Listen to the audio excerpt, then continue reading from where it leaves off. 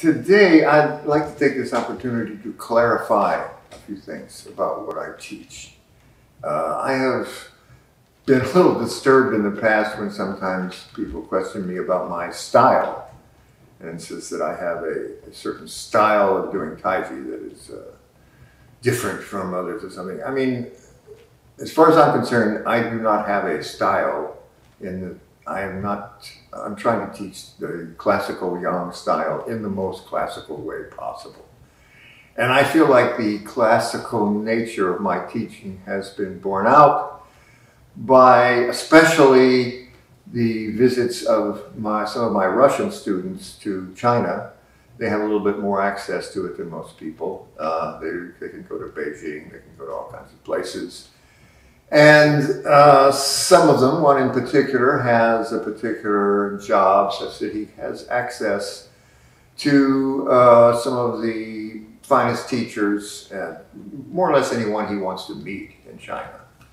And invariably, these Chinese teachers remark on the completely classical nature of what they see in my students.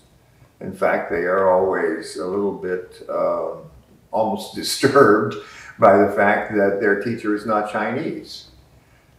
So I take this as a certain validation, at least of the fact that what I am teaching, as I say, is not my style in the sense that I have not reformed Taiji in some way. But I do feel like the nature in which it is taught, in most of this country in particular, is a little bit too much, almost in the nature of a religion, in that you just are given certain practices. You are told to repeat these practices and do these practices, and then at a certain point you will manifest some sort of skill. But even the sort of skill you're going to manifest is not really made very clear. The only hint of it is that you might be able to like shove people around like these like toy show shoving matches, which I do not feel are very productive of good Taijiquan. I feel that the toy show exercise in particular has been extremely, corrupted into an end in itself, when actually it is simply one of the points of the curriculum of the Yang style. Now, what I feel that I have is a curriculum, and I am devoted to teaching that full curriculum of the Yang style. I think it's very complete, and I think it's the fact that parts of it are left out by teachers as if they didn't matter is a matter of ignorance on their part. And furthermore, I think that my teaching of this Yang style is based on its relationship to certain fundamentals that are vital to the actual learning of Taijiquan. And I've taken pains to specify what I think these fundamentals are. And there are 8 fundamentals, and I promise I did not try to make this come out the number 8. It just seemed to do that. But I found 8 fundamentals that I think are extremely critical to the learning of Taijiquan. And I found that it's much easier to teach the elements of the curriculum by relating those elements to the students back to these fundamentals. So I'd like to take the opportunity today to name these fundamentals and sort of give a short explanation of why I think they're important. And they have a certain order to them. As I say, it's not the order of a curriculum. You don't learn one and then learn, but to a certain extent, they are linked together this way. So the first one, the most basic one, is posture.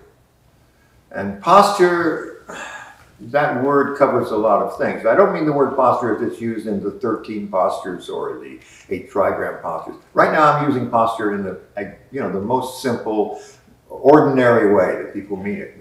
How you hold your body and what you do. But I will amplify this to say that posture, in terms of what I mean by it, has an element of movement to it. That is, rules not only of just how you stand or sit, but it's rules of how you behave to a certain extent. The most critical element of this posture is the plucked up back. And I say the most critical because it's the most central to the body. And it does something which is of critical importance in terms of everything else you do. It unifies the torso into one unit, into one piece. The advantages of this are many, but one of them is that once it's unified into one piece, then you can designate a center of that, which is nominally the center of mass, but it doesn't have to be. It's just a point that you pick and you say, okay, now I'm going to make all of the movements of my now unified torso revolve around this point. In Rat and Ratter, I've come up with 3 exercises that I call the Daruma exercises, which simply triangulate this point in terms of axes. There's an axis here, there's an axis here, and there's an axis upper and lower. And where those 3 axes intersect, that is the point. And this is the Dantian. The Dantian is not some structure, physical. You can't find anything and say, there, that's where it must be. It's simply this point at which the body moves around. So it's possible to locate it in the wrong place. And in fact, all of this pretty much consensus about where it is, and my teaching agrees with that consensus. It's approximately 1.5 inches or so below the navel. But again, it is fixed in place by these axes. It must be right in between the hips. It's got to be, transverse this way and so forth. But that's done by the exercises. And you can describe a lot of errors that people make in their movements by saying their center has popped up. You could consider it might have gone anywhere, but usually what it does is pop up. And by that, I mean this point at which they move the body around has risen to someplace like this, so that now it moves around this point. It's very easy to do this accidentally for a number of reasons. So it's extremely important to consider this an element of posture. As I say, the first requirement of that element of posture is the plucked up back. The plucked up back does all kinds of other things too. It makes it, for one thing, extremely easy to give you other elements of posture. For instance, if I say, can you open your arms to the maximum amount in a certain position? Well, obviously I could open them, much more than this, but to do this would feel like it breaks this plucked up back. It destroys other elements of posture. Another element of posture is the attitude of the shoulders. This is simple to really restrict in a certain way by saying, I'll never ask you to do anything that makes the shoulders anything but as broad and as flat as possible. There's a movement of the shoulder where it's presented in this way, but this does not violate either one of those things. It doesn't become any less flat, it doesn't become any less broad. However, if you pinch the shoulders backwards, raise them up like this or something, these are just basic violations of posture, and pretty much nothing I ask you to do will create that error. There's other elements. I don't want to go into the whole litany of everything you learn when you learn posture, but these are the kinds of things. Some of them are a little more complex than this. Things about how you control the knees and so forth. All those things are elements of posture. So by specifying these elements of posture, then it becomes possible to look at what I would consider the next fundamental of the study, which is Chansi-Jing. I consider Chansi-Jing, or Chansi-Jing is usually called the silk reeling exercises. They're sometimes related to that. Chansi-Jing is, I think, the most neglected element in the Yang style. And I think one of the reasons for this is the popularity of the exercise has made a lot of people anxious to simplify it. And I'm sorry, but maybe a lot of people will just turn off at this, but I really don't think that Taijiquan is something that can or should be simplified. By its nature, it is quite complex and it's quite difficult. It involves a very complex retraining of the body. It is not natural in the sense that if you just kind of decide, oh, I'm going to be natural today, then everything you do will be just wonderful and in conformity with Taijiquan. It is natural. The term natural is used in a slightly other way, and I could get into that in another lecture. Why is Taijiquan called a natural exercise? But just take my words for it. It doesn't mean it's easy. Natural does not mean easy or simple. And it's, I say, by its nature, it's fairly complex, and it has that history. It has that reputation. So for somebody to say, I'm going to teach you something that has the reputation of being the most complex, difficult, hard to learn thing that boxing has ever produced, except I'm going to simplify it so that it's really easy. I don't see why anyone isn't kind of suspicious of this.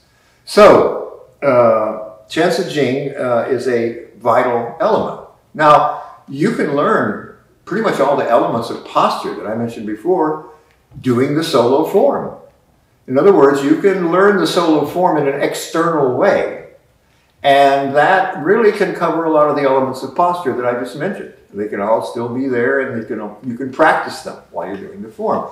And then if you add this Chan-Tzu-Jing, this is adding the internal concept. Whenever you hear the Chinese talk about internal force or internal movement or anything like that, they're talking about Chan-Tzu-Jing. They're not talking about something mysterious in the inside of your body or something that you get through some deep meditation or something like that. This is a learnable physical thing. And I will try to do a little demonstration at some other time, which you can see where I'll show you some of the simpler forms of Chan-Tzu-Jing. But it is something that if you didn't have these rules of posture in the first place, if you just practice these winding movements of the body, they would tend to make you kind of strange. And sometimes you can see when certain things about Chinese boxing, especially Taijiquan, are caricatured, they're caricatured in this way by people being just kind of this like sneaky. This is frequently the subject of Japanese movies. When they show the Chinese villain is always, you know, doing all kinds of wiggly, funny things, while the Japanese are very, you know, straightforward and, you know, kind of virtuous, sort of.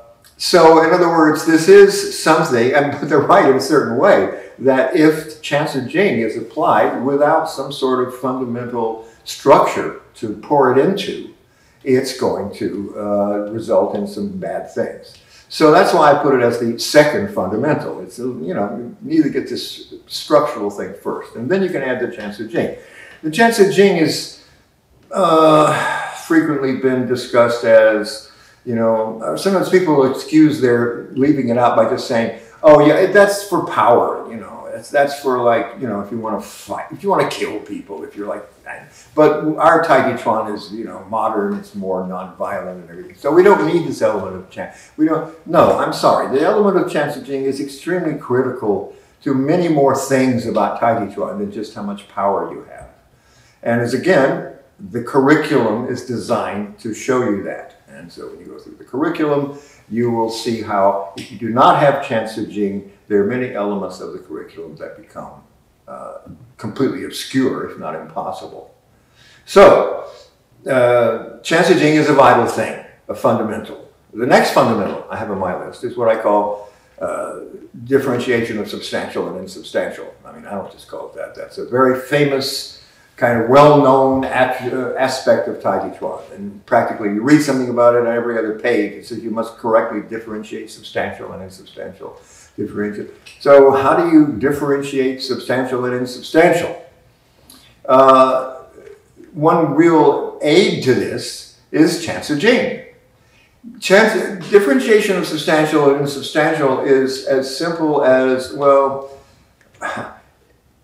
the idea is sometimes expressed as empty and full, or heavy and light. None of these things actually accurately convey what is completely meant by substantial and insubstantial, but they give you the idea so that they can feel like, oh, you know, if one part of your body is very, you know, empty and another part is very full, and this part is substantial and this part is insubstantial. Moreover, if you touch someone and they push you, then if you yield to this, and that's insubstantial, and if you like push them back, that's substantial. In other words, we'll talk about this in a minute, but this is really not a sufficient way to completely instigate substantial and insubstantial change in the body, whereas Chan-Tzu-Jing is very helpful for this, because Chan-Tzu-Jing, simply these winding movements, we all do winding movements all the time, but when you learn Chan-Tzu-Jing, you learn to sequence them, to serialize them, so that they travel through the body in a wave of change. Instead of just everything winding all at the same time, some things happen first, and some things happen second, and some things happen last. And this is why Taijiquan has a certain kind of elegance to it, and it is also critical to the way you take steps, and the way the legs perform, and a certain concept of empty steps, which you will get into some other time. But the point is, Chansi Jing is of great help in creating a feeling of substantial and insubstantial. If you define the substantial as the initial movement, and then successive movements as changing from insubstantial to substantial as they create further movements. Peter Rawson once put it in a very good way. He said, fundamentally, Tai Chi is getting out of your own way. I like that. But when you get out of your own way, something has to initiate this. And it can't be completely passive. Now, if somebody touches you and you move, and then another part moves, and another part moves, that's one description of it. But you also want to be able to get out of your own way while, in the sense of how you move. And not initiated by, someone else, but how you move the whole body through space and how you walk around and so forth. So this change of substantial and insubstantial is defined and practiced through the mechanism of Chansi Jing. Just to make it, I'll just approach it a little bit. In other words, I might have something start in the leg, move from the leg to the body, and then from there to the extremities. And the way this is expressed in the classics, it says internal force, and when it says internal force, again, it means Chansi Jing, is rooted in the feet, directed, transmitted by the legs, directed by the waist, manifested in the fingers. And that sort of gives the whole way that it moves through the body. Another classic, it says, movement moves through the body like a breath. So the whole body doesn't move all at once, but it moves in waves.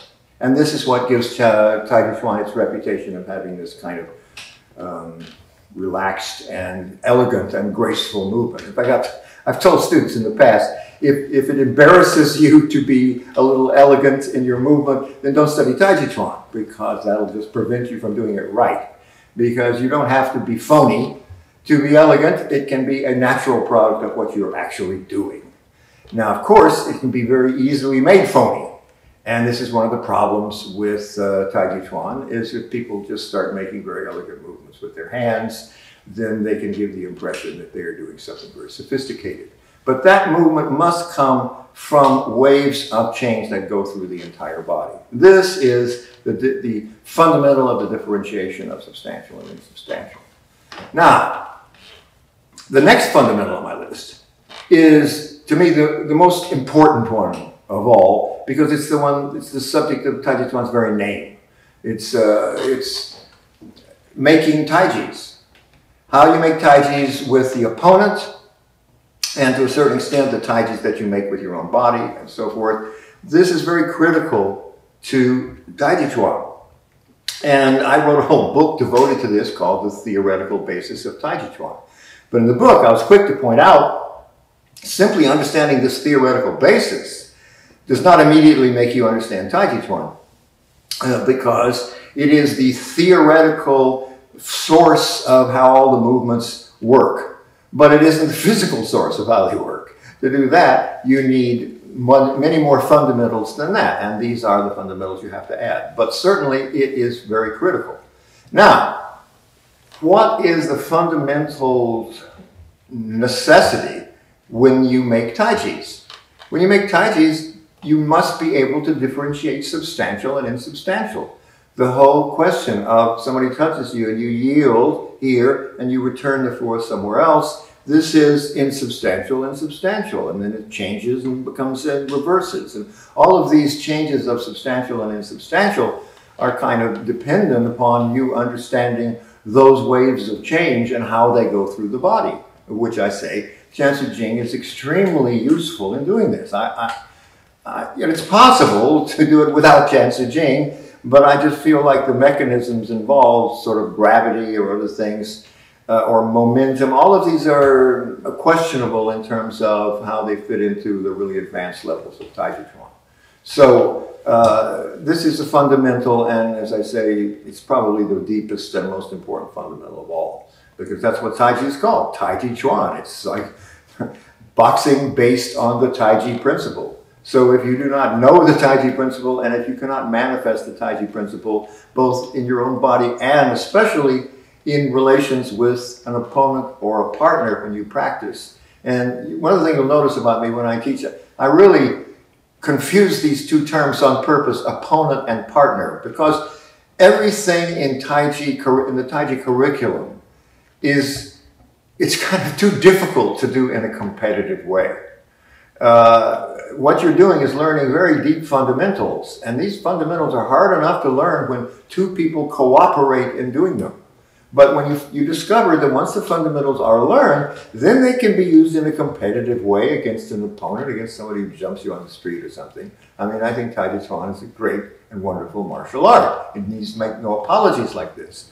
But this doesn't mean that it has to pretend that every exercise that it does is an opportunity to be competitive. I'm afraid Taijiquan, as I say, is too difficult for this. You really need work with another person. So, as I say, your partner and your opponent are sort of the same thing. You treat him as an opponent, but you treat your opponent as a partner. And that persists until the highest levels of Taijiquan practice. Now, the next thing that happens after you learn how to make Taijis is you learn martial techniques. And this is the fifth fundamental among this. And this is called the 8 trigram postures. And that's so fundamental and important that that is the other thing in the whole symbol of Taijiquan, which is the Taiji symbol surrounded by the 8 trigrams. And those represent martial changes. Now, if anyone tells you that you can learn Taijiquan without it being a martial art, I don't know what they're teaching you, but I wouldn't call it Taijiquan. Taijiquan is, I mean, I've heard people name it different things, you know, Taiji this or that, fill in the blank. But don't worry, it's not a martial art. That's not what I teach. I teach a martial art. And the most traditional, I feel, is my teaching is the most traditional of this martial art. So it's very essential that you learn these 8 trigram postures. And that, again, is almost kind of symbolic of what they are. There's many different martial techniques, but they've been put into 8 categories in terms of learning the Taijiquan, and those are called the 8 trigram postures. And sometimes the 8 categories are a little obscure. Like there's one called split. And split can mean you take the opponent's force and then split it into 2 pieces, into 2 parts. And it could also mean you break his arm into 2 pieces. So, you know, a split, like I say, it has a kind of, you know, a lot of meanings that you can adapt to it. But it pretty much explains most, if not all, of the techniques that show up in traditional Chinese boxing. So this is a very, very fundamental, and the first exercise you learn in this is in the Tuishu exercise. You learn what's called Pengwu Jian, which is the change of 4 martial techniques, and you see how the Taijiquan principle persists through the change of those 4 techniques. And then this proceeds on to Dalu, which adds 4 other techniques because there are 8 trigram postures and so forth. And this is really a phase of Taiji, like all the other preceding phases, that you keep on studying for the rest of your life with Taijiquan. You know, you keep getting better with the form, you keep being able to differentiate substantial and insubstantial better, you know, you keep having better chance of Jing. Everything gets better, and you don't just learn it and then put it aside and stop and go on. All of these fundamentals persist through all of your practice. But the first 3 are the only ones that you can practice by yourself. As soon as you get to making Taijis, which is actually called, in the nomenclature of Taijiquan, it's called adherence. That is the meaning of the word adherence, is making Taijis with the opponent. This will go on and on and on, but you're given those, things to start with. And as I say, there's no ascension, there's no idea that you complete this thing and then you go to the next thing. Everything is ongoing. But the next thing you learn, after you learn these Taiji principles of change, this is using the Taiji postures or martial techniques to inform the changes of the body. And by the changes of the body, they mean like the whole body, especially this unified torso that we have created. So again, if you don't have good posture, this is going to be completely obscure. But if you do, these changes, according to making taijis with the opponent, create changes of the body, and those create steps. So Taiji has a very unusual method of teaching footwork. Most places where you want to learn footwork, they teach you all kinds of steps. Do this step, do that step, do this, do that. And Taiji says, no, no, no. You can't take any steps intelligently until they follow the changes of your body as dictated by your relationship with the opponent. So it says, well, luckily and amazingly, you can learn these changes and you can learn all 8 of the taijis that you need to learn without moving your feet. So it's a very logical process, really. It says, let's have a fixed step practice in which we develop all the changes of the body. Maybe, as I say, they'll keep developing. But we get them developed enough so that they are informative of your movement enough to make you take steps. So the next element of the fundamentals is the taking of steps, which is usually called the 5 element postures. And the 5 element postures are forward, backward, right, left, and center. And what it really means is, by the way, you combine these with the 8 trigram postures, you have what's called the 13 postures. But what this really means is all techniques of Taijiquan, no matter what they are, can be done, and if they have to be done some other way, they're not a technique of Taijiquan. They can be done going forward, going backward, going left, going right, or standing in the center. This is despite the fact that certain techniques look like they're completely connected with motion.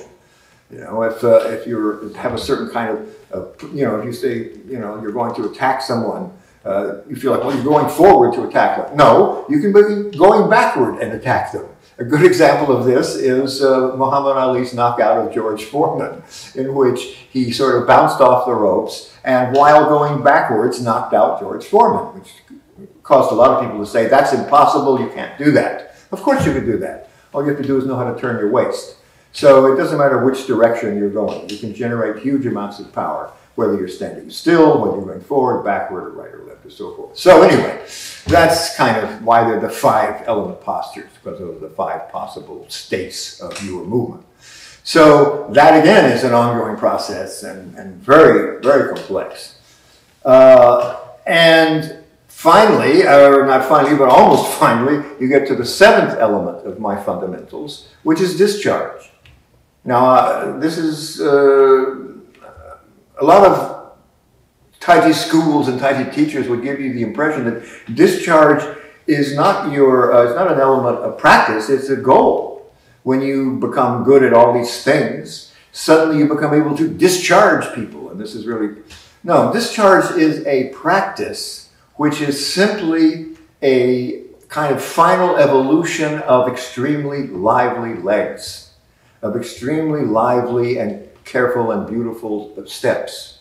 When they become so energetic that you actually leave the ground, and that it's simply a matter of how much energy is involved. It's not because you've decided to start jumping around. It's simply an evolution of this. This practice allows you to go to the point where you can exchange huge amounts of power. So much power that it would be dangerous if you didn't have these elements, if you weren't protected in a sense by your relationship with taijis, with the opponent, and I could explain that some other time. And you are capable of manifesting this extreme energy of, excess, not violence exactly, but just excess enthusiasm in what you're doing as these discharge. Now, when we say the word discharge, what most people say is, no, that's not what discharge is. Discharge is when you see some guy being discharged and he like flies into the air like this and he lands over here. No, this is what I call a historical discharge, classical discharge, because this is what happens when someone who knows how to discharge confronts someone who is essentially double-weighted. And the technique of the Shaolin style and almost all of the styles of boxing in that region was to get power and strength by the deliberate practice of double weight. So that it was completely, a natural thing for Taiji people to encounter people who had this double-weighted stance. And this double-weighted stance is such that by simply trying to do it, you are helping the other person to discharge you. You're creating a condition in which you end up sort of jumping away from the other person. And in fact, my teacher, Zhu Fang, said that what discharge means is make him jump. This is a subject of kind of enlightenment on my part, because when I realized that, when I heard this, I said, oh, I think I understand something a lot better. You know, you are not taking this passive person and just slinging him away like you'd throw away a tiny baby or something. No, nothing can do that. And that's why you can't discharge a drunk, you can't discharge your grandma. You know, if you give them that much force, you'll just kill them.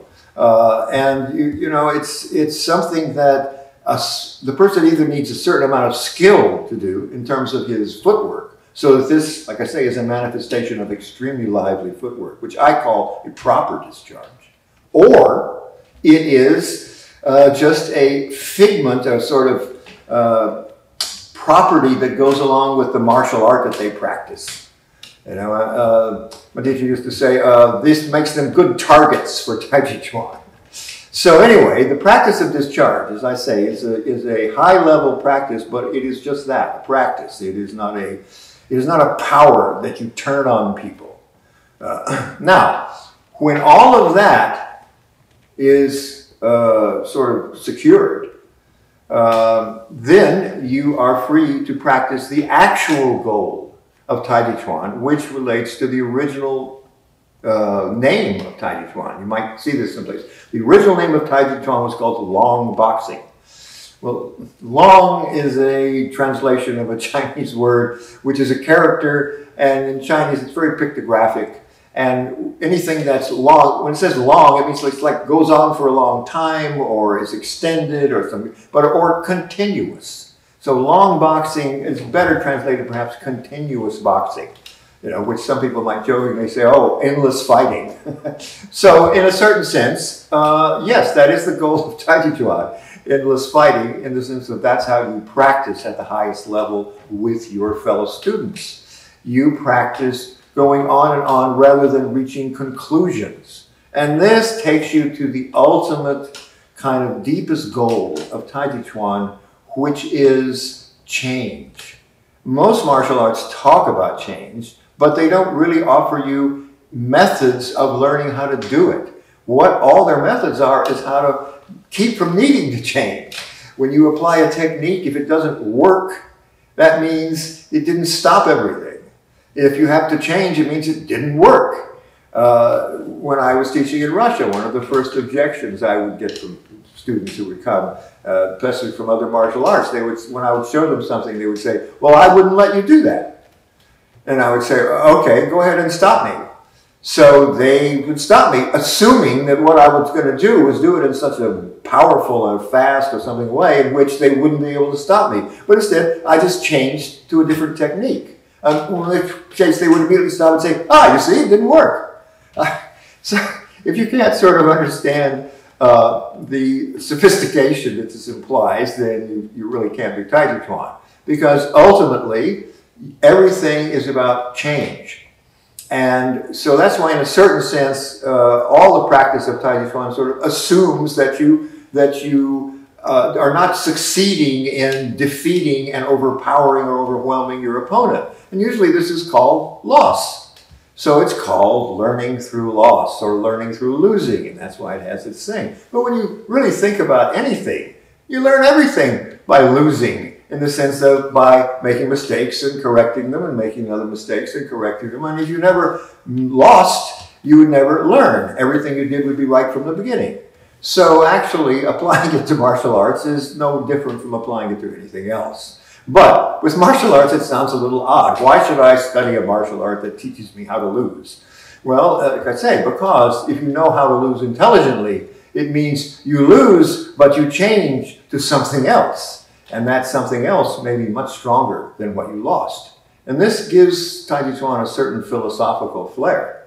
Because if you translate this into, you know, like the whole realm of your existence, then you see, oh, many people mention this as a very wisest course of your life. That anything that causes you to lose in any way, if you can figure out some way to turn this into a new thing, into something else that can make you stronger, then it's actually been good for you. And you can look back to everything in your life and say, oh, I'm glad it happened. As I say, this is a kind of, correspondence of a certain very physical thing that you do in Taiji to a certain philosophical thing that's quite deep. So, finally, you reach this goal of long boxing, which means, actually, when you think about it, finally you have reached kind of what the dream of all martial artists are, which is if you want to learn to fight, you should learn to fight by fighting. And when you can do that, it means that you have a system so that you can practice all kinds of high-level things at a very high level of power and spontaneity, and yet you still do not have to worry about hurting each other. And this is the real gift of Taijiquan, which might otherwise be called another thing that martial artists dream of, which is sophisticated sparring without injury. And even better, going on for as long as you want it to go on to, until finally you stop because you want to have a break, and not because somebody has finally defeated someone else. And if you think that this kind of practice is useless in real fighting, because when you're really fighting someone, you won't really want to beat them, you'll just, no, that's only something that somebody could believe if they've never been in a fight. When you're in a fight, it's hard enough to control yourself to keep from overdoing things. So the most, it'll just make you able to have much better control. And I'll leave you with one thing. One of the greatest, I think, wisdoms of the martial arts is the statement, it is easier to kill than to maim, easier to maim than to injure, easier to injure than to control, and easier to control than to enlighten. And when I say enlighten, it's not the enlightenment of the Buddha, but it means by enlightenment is enlightening your opponent to the fact that you're better than he is. And this is the greatest experience in boxing. Not beating someone and putting them in a hospital, but having them suddenly stop and bow and say, wow, you were my teacher.